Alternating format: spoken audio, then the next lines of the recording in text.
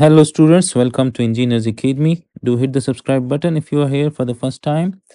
Now let's solve this problem. It says that a line passes through the points 20 meter and 16 meter and -1 meter and -4 meter.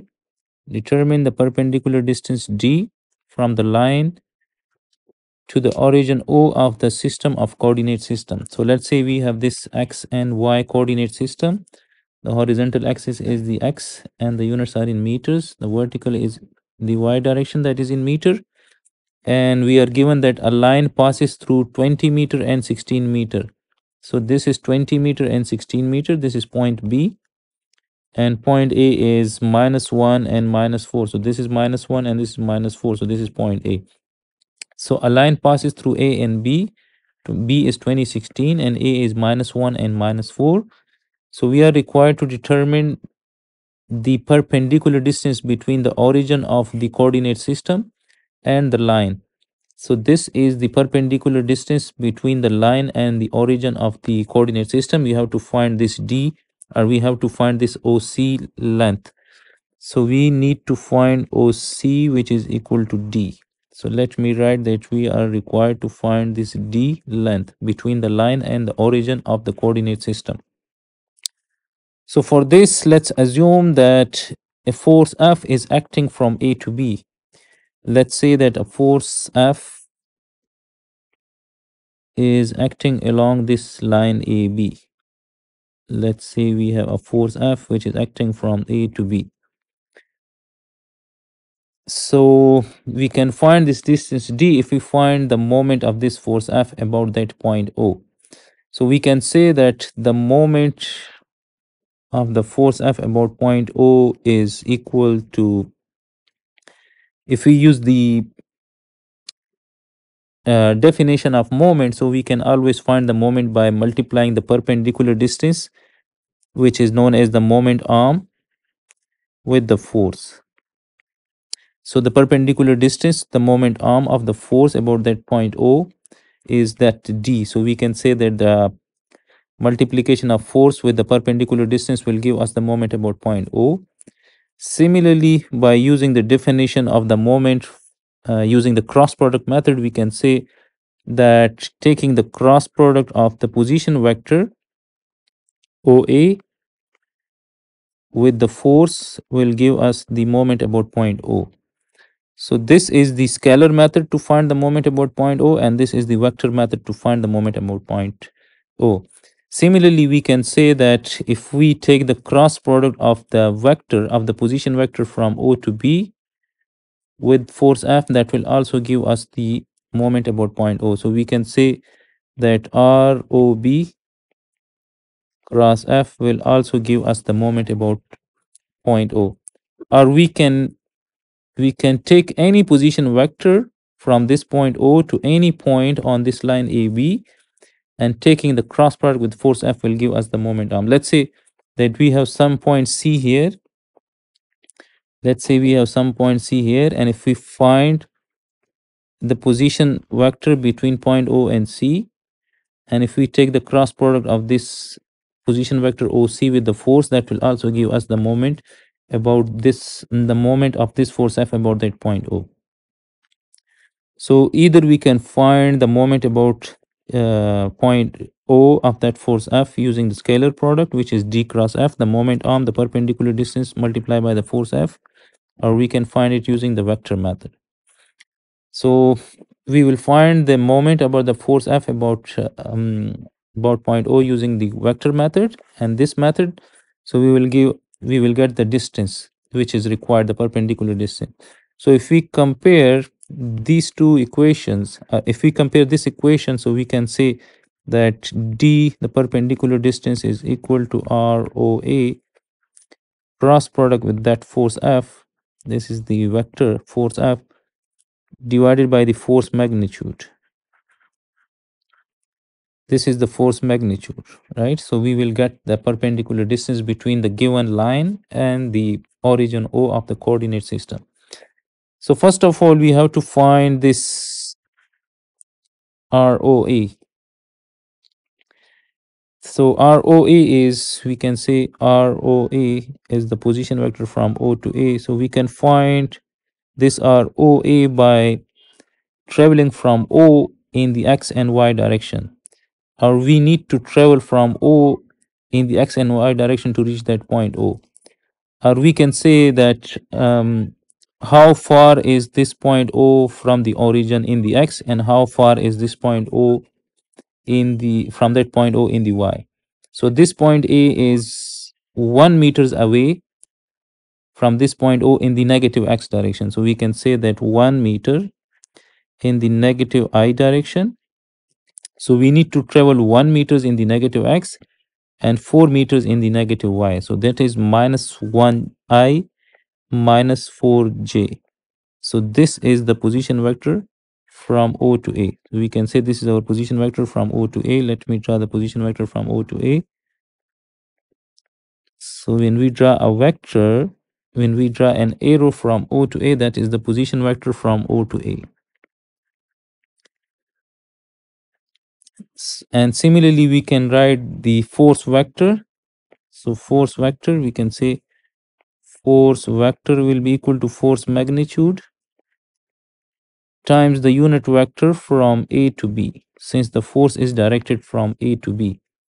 So lambda AB is the unit vector.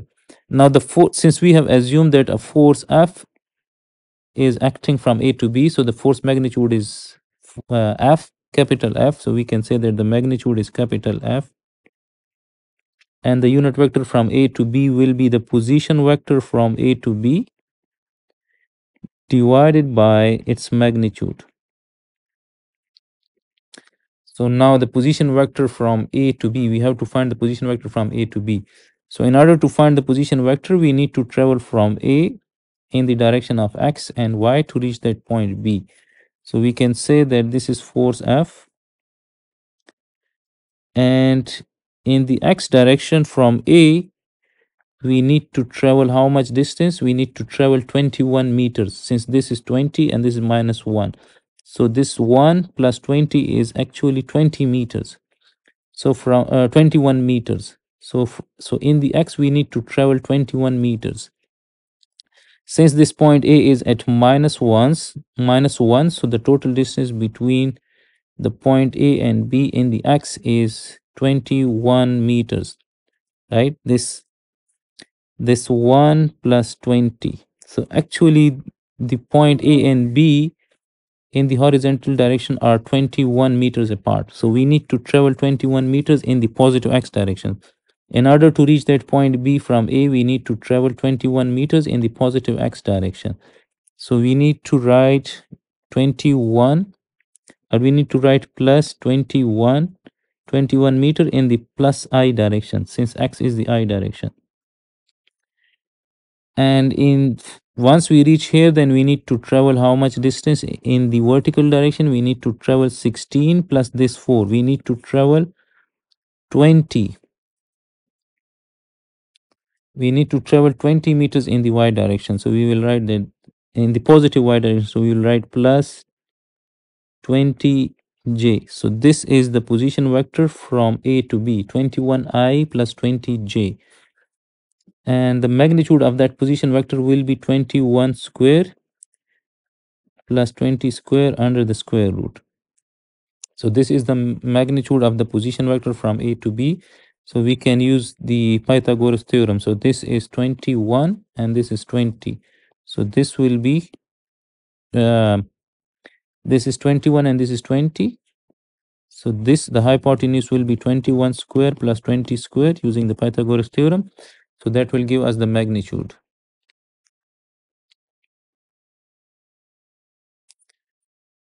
So now we can say, we can find the magnitude of the position vector from A to B, which is 21 square plus 20 square. This gives us 29. This is equal to 29. So we can say that force vector is equal to this force multiplied by this. So we can say this force magnitude multiplied by 21 divided by 29i plus 20 divided by 29j. or we can say this is equal to 21 divided by 29 fi plus 20 divided by 29 fj. So this is the Cartesian vector representation of that force F which is acting from A to B. Now finding the cross product. So cross product is, we can say, ROA, cross product with force F. So this is equal to, we can say ROA is minus 1I minus 4J, cross product with force F, which is 21 divided by 29 Fi plus 20 divided by 29 F into J.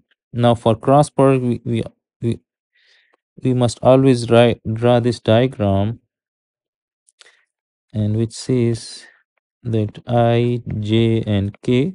So I cross J is always plus K, and K cross I is plus J, and in the opposite direction they are minus.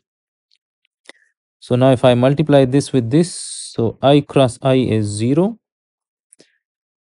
and this multiplied by this will be, we can say, minus 1 into 20 divided by 29 is minus 20 divided by 29 F, and I cross J is plus K. So you write that this is plus K.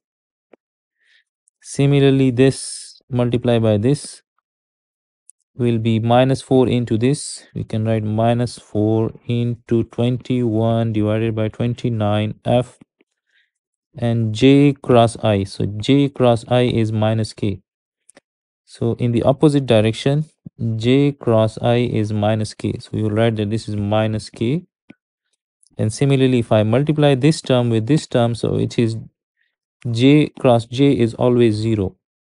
So we get this, right? So this is, and this minus into minus will become plus. So we can write that this is minus 20 divided by 29 F K minus 4 into 21 divided by 29 F, and this will become plus K. And remember that since this is the scalar product, so we need to write this as the magnitude, right? So this will be the magnitude always. So we can say that this is equal to magnitude, this is equal to magnitude. Since the scalar product doesn't give us the direction, so we need to write this as a magnitude. So this magnitude divided by the force magnitude. So now this is equal to, we can take force and K common. So this will be minus 20 divided by 29 plus 4 into 21 divided by 29 force and K.